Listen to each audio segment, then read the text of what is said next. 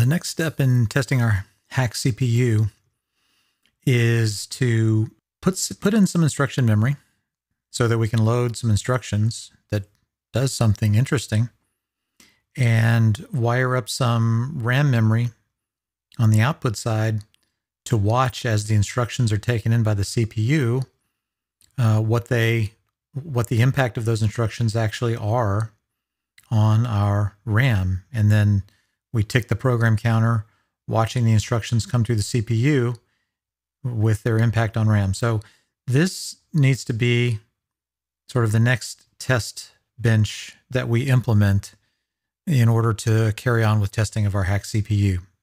So I think it makes sense to start with the circuit that I built to test the program counter. So let's remove the ground pin from the input. So let's insert a ROM component that Logisim provides for us in order to provide the program instruction input. The HackCPU specification defines the ROM as needing 32K by 16. So to get 32K worth of addressing space, we need 15 bits. And our data bit width is going to be 16 bits wide. And I think we'll change this view to be, let's see what we have here. Yeah, let's do classic Logisim. That's just more compact. Yeah, that looks better.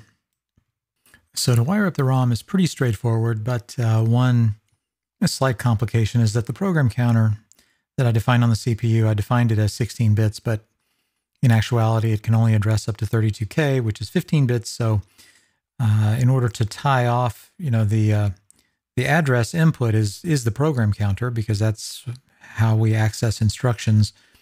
But this is a 15-bit address because it only stores 32K. And the program counter that I defined on the CPU, I defined it as 16 bits, even though in reality it probably should only be 15, but that's okay. We'll just use a splitter.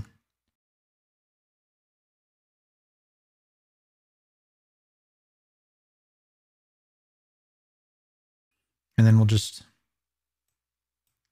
mate them together like so.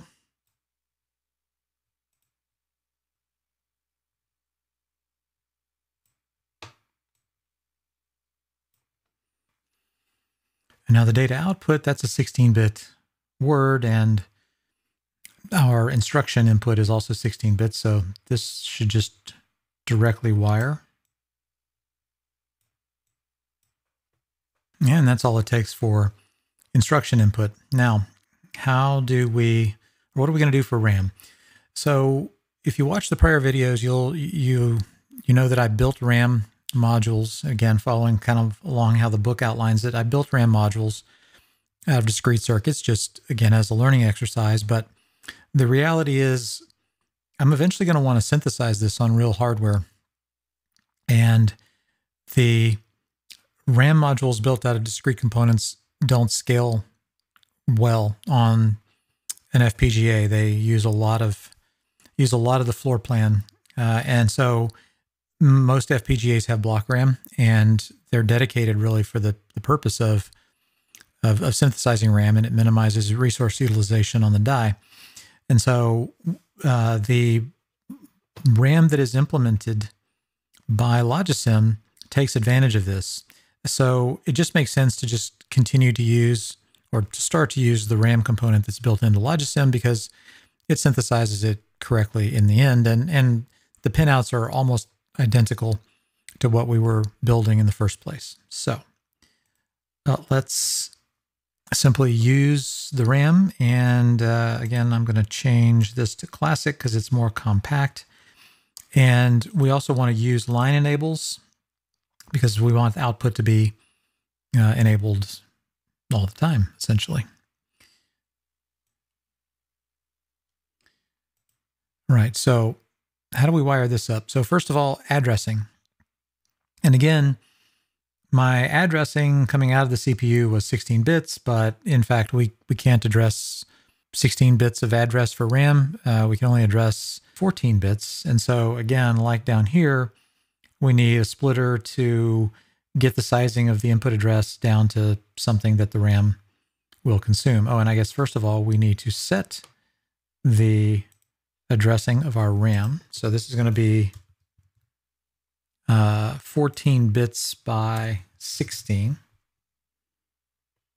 And so now we need, again, we need splitters. So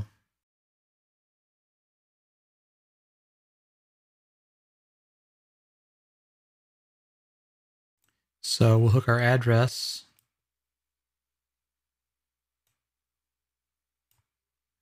up just like that.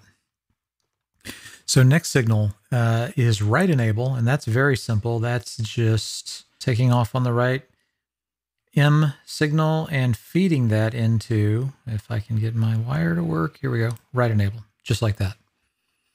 The next signal, the clock, very important, and I have the clock tunneled, so we will just create ourselves a clock.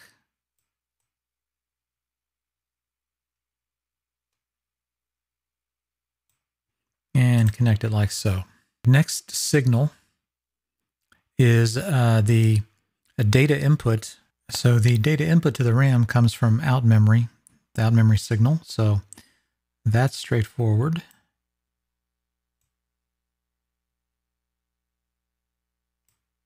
And then data output from the RAM, it needs to get fed into the input, memory input on the CPU. Yeah, we'll just do that maybe. Okay, on the NAND-to-Tetris website, there's a zip download where all the various project files for the various chapters. I'm sure you've done this by now, but up to this point, I haven't really needed it. But you know, we need some of the programs to put in the CPU to test. So I've downloaded this. And I've put it in NAND-to-Tetris. That's the default directory.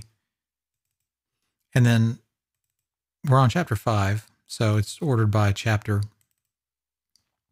And the simplest program that they have in here to test is called Add.hack. The suffix hack refers to the fact that this is in machine language. This is a file that's in hack machine language, and the way that they do this, let's go ahead and open this up. So the machine language format that the hack architecture uses is basically one line for each instruction, and every instruction is encoded in binary. Now, our ROM, it looks to me like it wants things in hex. So each one of these is a 4-digit hex number. And so what we need to do is transcode each one of these values into hex. Now, I could write a program to do that, and maybe I will. But for now, let's just do it by hand.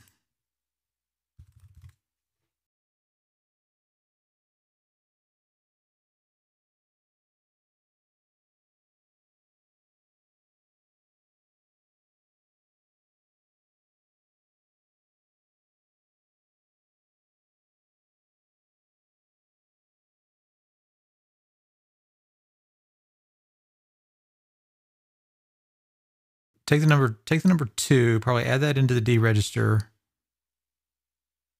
Put the number 3 in, sum the two together, load the 0 address, and then store the result into the 0 address. That's sort of what this looks like it's doing. And I remember reading the description of the program. That's what it does. It adds 2 and 3 together, and it sticks it at RAM location 0. So that sort of all jives. So let's type this into the ROM.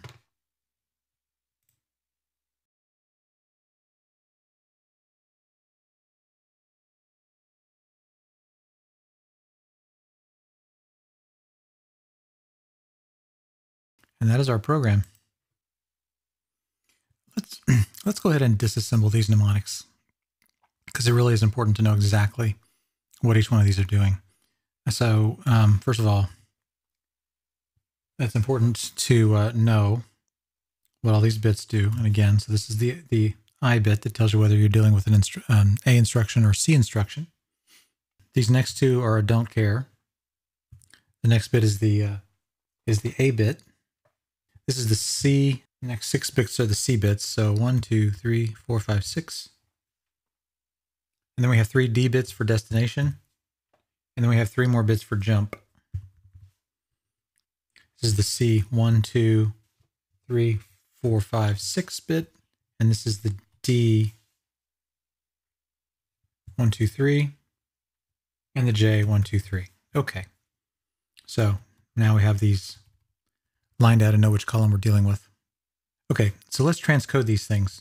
So if this is a 0, that means we're dealing with an A instruction. And so that means we're loading a value to the A register. So this is loading 2 to the A register. And the way so if we disassemble this, the way in Hack assembly language this is represented is through A for load address, load A register with a 2. Next instruction. So we're dealing with a 1, so we know we have a C instruction. The next 2 1s are a don't care, they mean nothing. The next value, the A bit being 0, means that when we do operations with the ALU, we're dealing with operations having to do with the A register. The C bits 1 and 2 are 1s, and the rest of the C bits are 0s. And so that basically says take a register A, which just got loaded with 2, and I bet we're going to plop it into the destination. So we look at the destination flags, and that's 0, 1, 0. And the 0, 1, 0 flag destination means D. So in essence, what this means is D equals A. Next instruction. So this is at 3, right? Because this bit is 0, so we're dealing with an A instruction. So we're going to load A with 3. Now this instruction. So again, C instruction, next 2 are do not cares. The C bits, so the A bit is 0, meaning we're dealing with the A instruction, and then the C bits are, right, so we're dealing with 4 zeros and a 1. That means D plus A, which makes sense because that's what this is supposed to doing. So we're going to take D and we're going to add it to A, and then we're going to put it somewhere. So on this side, so we're taking D plus A, and we need a destination for where that's going to go. So that's what these 3 bits are for. Right? And so again, that's going to put it back into D. Right? So D equals D plus A. Because these are the destination bits, and they say stick it in D. 0, 0, 0, 1, 0 means put it in D. Okay, so now this instruction says, again, because it's an A instruction, it's 0. It means we want to put all zeros in A. So we want to do that. And now what does this next instruction do? It's a C instruction. 2 1s do not care. The A bit means we're working with the A register. And then the C bits, 1, 2, 3, 4, 5, 6. Yeah, so we have 0, 0, 1, 1, 0, 0. So I'm on page 67 of the book. Yeah, so 0, 0, 1, 1, 0, 0 means D. So we're going to do something with D. And my guess is we're going to stick it in M. So what are our destination bits? 0, 0, 1. And the destination bits are decoded on page 68 of the book. Yeah, so 0, 0, 1 means M. So we're going to stick D, the value of D, into the memory location pointed to at M, and that memory location is the 0th memory location. Let's execute this program now and see what happens. First clock tick should load 2 into the A register.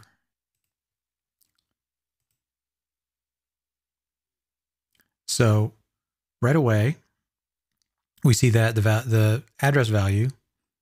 Okay, well, yeah, so the address register is exposed with address M. That is the output of A. So having 2 loaded into it makes perfect sense. So, okay, so far so good. So we've just executed this instruction. So now we turn the clock off. Now we're going to execute the next instruction, which was to load D from A. Now we don't see anything happen because we don't have the D register exposed, although the program counter ticked up. So now we're at this instruction. So we assume that the 2 got put into D, but we can't really tell because we don't have D exposed. So now we're going to load 3 into the address register. Okay, there's 3 over here. So far this is making sense. Next instruction should do the summation of D and A. So we should get a 5 put back into D, but we won't see that because we don't have D exposed.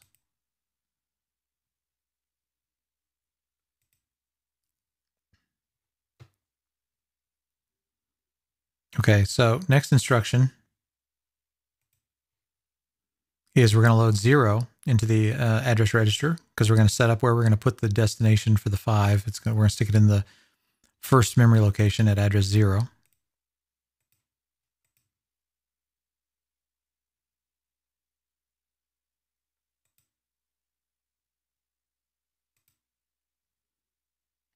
Okay, so now we have the 0 put into the address, the A register, and I think I clicked too. Yeah, I clicked too far, unfortunately. Oh no, I didn't. No, I didn't.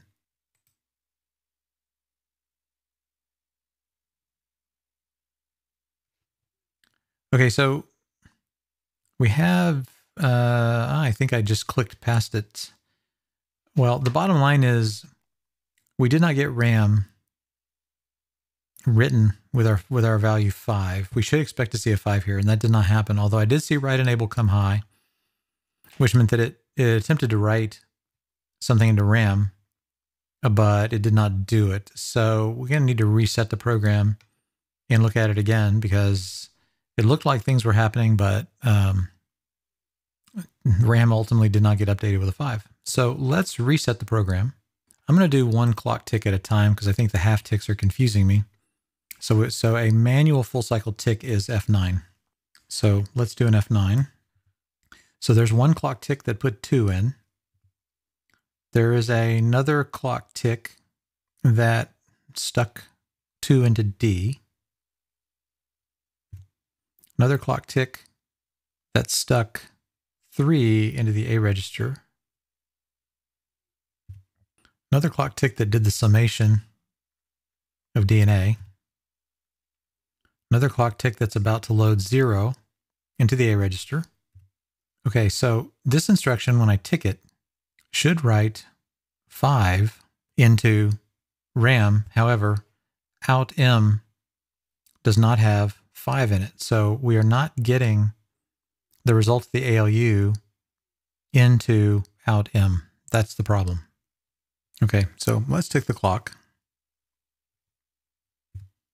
So 2 is in the address register.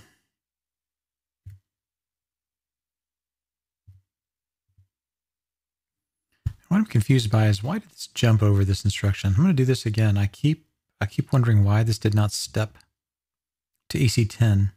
Reset simulation. Everything is off. We're at 0. So I hit F9. And we got 2 loaded into address M. When I hit F9 again, it's jumping to address 2. It should not do that because there's no jump instruction. That could very well be a problem. So what I think that means is there's not enough check in the control logic for the jump to not load the program counter when we have an A instruction. That is my theory. So let's look up the load control circuit. And sure enough, the I bit matters. And I didn't hook it up. Yeah, that's exactly why. So in order for this to be, if any of these are 1, that's fine. However, we do not want to load if the I bit is 0, right? Because the I bit being 0 indicates that it's an A instruction. We only want to do this if this is a C instruction. So what we need to do, probably the simplest thing is to put another gate in here. Let's take this off.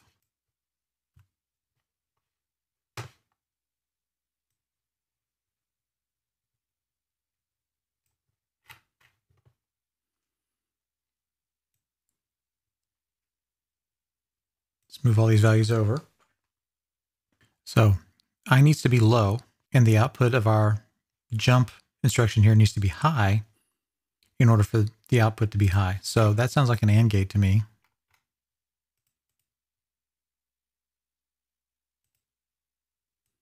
With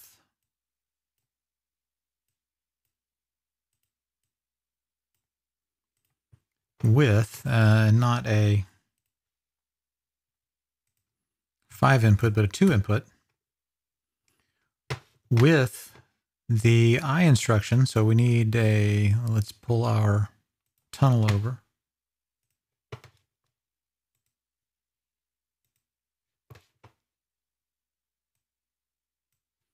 And this is our I bit, not instruction, I bit. And then this top input needs to be negated because we want when I is false. And then when this is true, when both of those are the case, then we want our output to be true. Now I bet you this problem goes away. Okay, so let's go back now. Let's just reset the simulation. Okay, now let's take the clock. So we loaded 2. Now we should get, and we did not get the next instruction. Oh, wait. This is wrong. Goodness. So the load instruction can only occur on a C instruction, and the C instruction is the one that has a 1 in it in the I bit. So I negated this incorrectly. So yeah, so when the I bit has a 1 in it, that means we have a C instruction, and that means it's okay to load. If we have a 0 in the I bit, that means we have an A instruction. That's an addressing instruction. That means we do not load the program counter with whatever's in the A register. Phew, okay.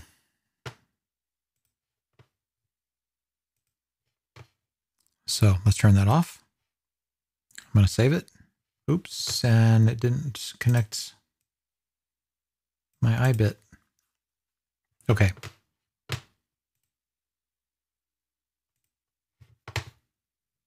Yeah, let's see what happens now. So let's reset the simulation. All right, 1 tick. Okay, this is looking better now. Okay, so 1 tick moved us 1 instruction. We got a 2 in the address M, which is right because we just loaded 2. Program counter is now 1, so that's the first, or it's byte number 1. That's byte 0. That's byte 1. So now we're sitting on EC10. So now this should put 2 into D and advance the program counter, and it does. So, again, we can't see D because it's not exposed. So this should put 3 into the address register and then advance the program counter. Okay, and it does. And this should now sum 2 and 3 and stick it into out M because that's the output of the ALU. Interesting, and it did not. So out M right now should have 5 in it, and it has 0. So there's still a bug, but we're making progress. So what do we know? We know that the address register, the A register, is getting its constant values, 2 and 3. We know that the program counter is ticking by 1 every time we tick the clock, which is good. And we're getting instructions fed in 1 by 1 to the CPU. So what we don't know is, does the D register have the value, the first value that we put in? We don't know that, but let's assume that that's not happening. If the function bit, the F bit on the ALU, had the right value, then summation should be occurring. And even if D had a 0 in it, we know A's got a 3, so 3 plus 0 should still be 3, and so out M should have a 3. So I'm going to assume that the F bit, so there's a couple of reasons why then that we might see 0 on outm. One is outm's not connected. Well, if I go look at the schematic, I know that's not the case. Outm is connected to the ALU, and so yeah, I'm assuming this is set to output, and yeah, it is. So outm is, we're seeing what outm is at 0.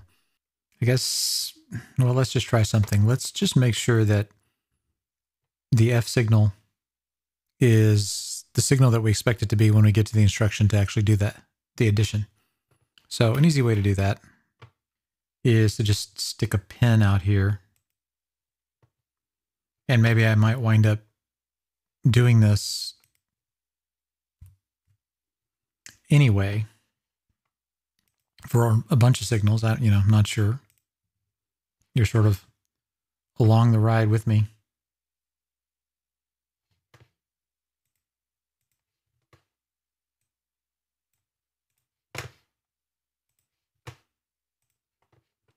Again, we're going to get to a point where we want to automate the tests, although automating the test doesn't tell you why it's wrong. And, there's waveform analysis. There's all sorts of different techniques that we can do that I haven't really delved into yet.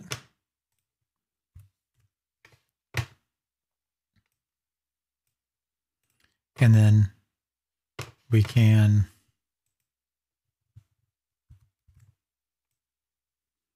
just tag on right here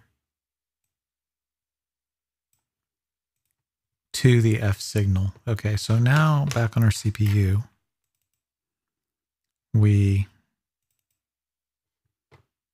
of course we have an F now, and I probably should have, all right, let me go back here.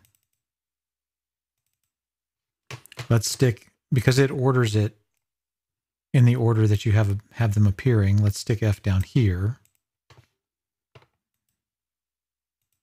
And if I go back here, okay, now F appears at the bottom. That's a little trick that I learned.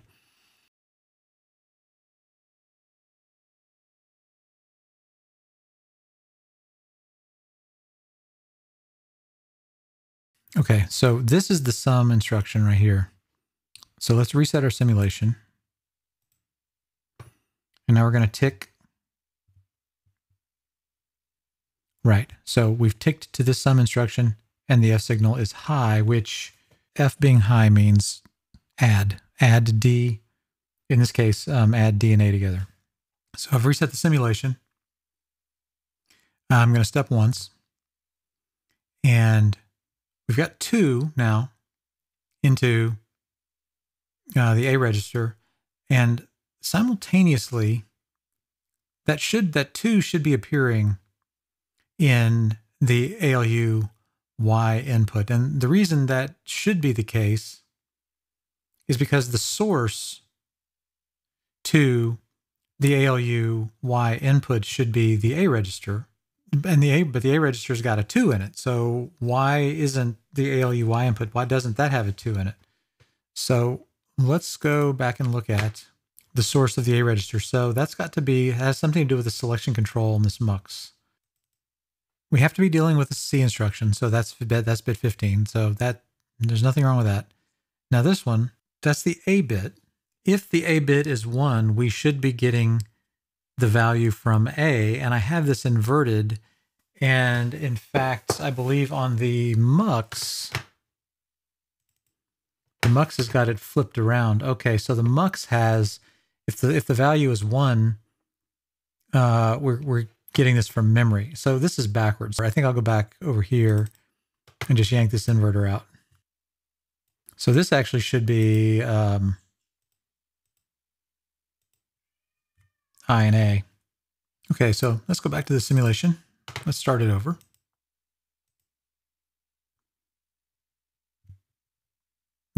Okay, so, and now we have data out. We have data out coming out of the ALU. We have 2 in the Y, which is correct, because we should be selecting the source as the A register, and the A register's got a 2 in it. Okay, so now we're going to load 3 into the A register. Okay, so our A register is 3, and we're getting the source from the A register into the Y ALU of 3. So now we have 3 and 2 sitting in ALU inputs. And then now we need to execute a sum and put the sum, what was it? It's going to go back into D. Yeah, so we need to take 2 and 3 and stick it back into D. That's what this next one should do. And so this output, after this is executed, should have a 5 in it. And it does not. So the only reason that the only explanation that I can come to, because X and Y have the value and F has a 1 in it to indicate add. I mean, there's only a couple of possibilities. One is the 0 flags are set, but I know they're not because the instruction, I've double checked the instruction and it's coded correctly. So the only other explanation is the ALU is not adding right. It's been tested, you know, not the rigorous testing, but, you know, we did go back and test it. So let's go look at the ALU. And there it is right there. The adder has been encountered this bug again, and when it was loaded in to the project, it didn't use the original definition. It used the large Logisim definition of the component, and so now the adder is disconnected from the ALU, which of course is why when you flip on F, it doesn't actually add. Okay, so let's fix the ALU.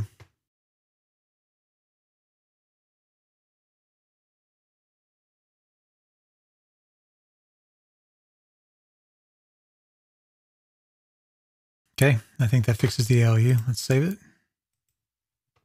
Let's open our CPU back up. Okay, so let's try our simulation again.